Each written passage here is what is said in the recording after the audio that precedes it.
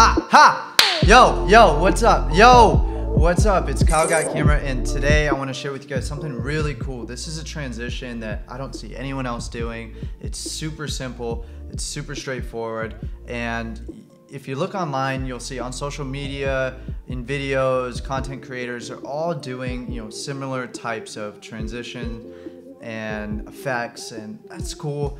And it's just this game of like, cat and mouse. Who can do something original? Who can do something that is, unique? And how do you make yourself stand out from the crowd? Well, this is a perfect transition for you because not many people are using it, at least not yet. Maybe after this video that will change, but I wanted to give you guys something that you can use in your videos right now, and it's called the match transition. And this is actually something that you can see in TV, you can see in movies, and it's really, really straightforward. And I'm gonna show you guys exactly how to do it. So let's check it out. We're in Premiere. We've started to put together our edit, and this is what it looks like when it's finished, right? So we'll go.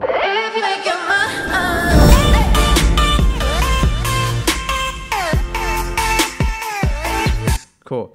So how do we recreate this? Well, let's go, let's just do File, New Sequence, and we're going to pull these clips over. So if we get rid of these last two ones, we'll get rid of the sound design. We'll work backwards now. Okay, so let's go grab these files. They're going to be in here. Cool. Okay, so I got this file and I got this file. So all I'm going to do is fast forward towards the end where I actually do the jumping. Right there. All right, cool. I'm going to cut that. Move that back over there. So all I'm going to do is I'm going to find the same thing in the original clip. Okay, jump twice. Let's go right there. That's what I need. So all I did when I shot this is I just made sure to frame up how it looks. Like, so I'm the same distance away from the camera in both the shots. That's all that really matters, and in addition to doing the jump the same way.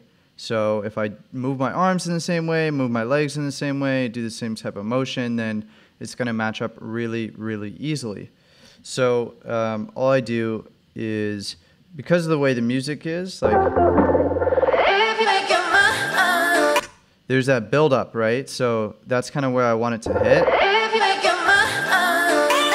Right there. And what I actually did is, if we look at the sound,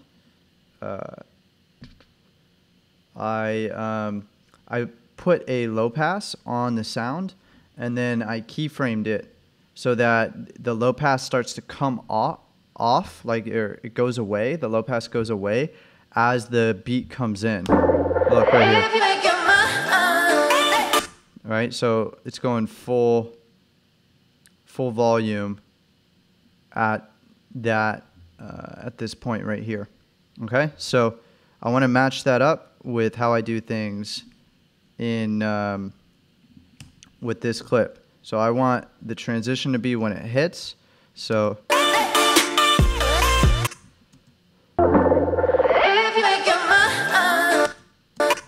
right there is where I want the transition to be.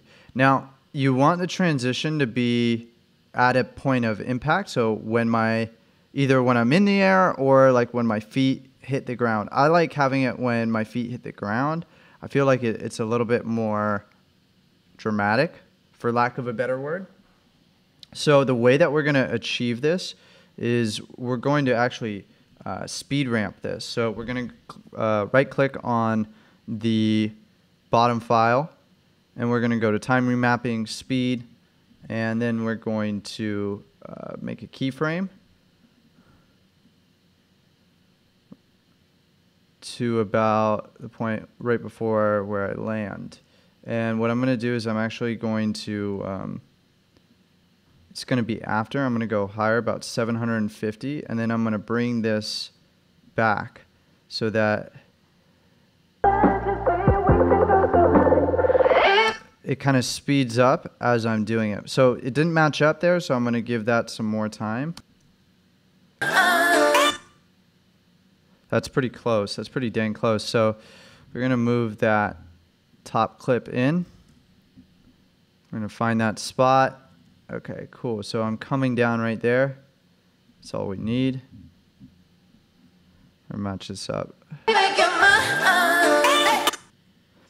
All right, so if you notice, as I'm doing this, it's going to seem a little disjointed, and that's because they're not at the same speed. So what I need to do is I need to speed ramp this clip as well.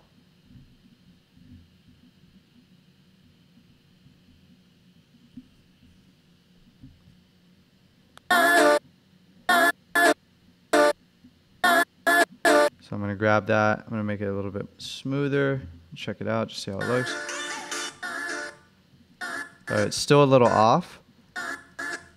A way that we can check to see how much it's off is by changing the opacity on the top layer. So if I look, we can match that up a little better just by moving that.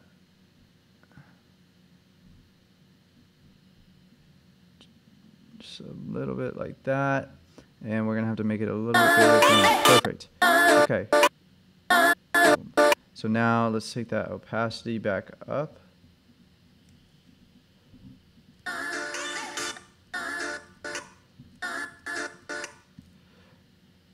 Okay, so now we got a pretty smooth transition right there. And the way that we actually bring this to life is by adding some sound design. So if I go to my Finder, and I'm just going to grab like a random whoosh sound, right?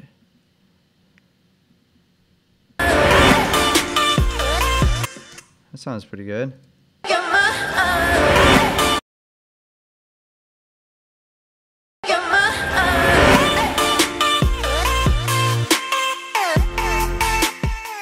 Boom, that's it. That's all it takes. It's pretty straightforward. It's easy, and you guys can start using this in your videos right now.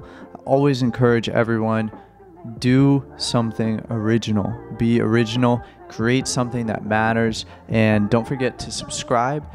Give this video a big thumbs up if you like it, and leave me a comment. Let me know what you think about these types of tutorials. All right? Thanks so much for watching. I'll see you in the next one. Peace.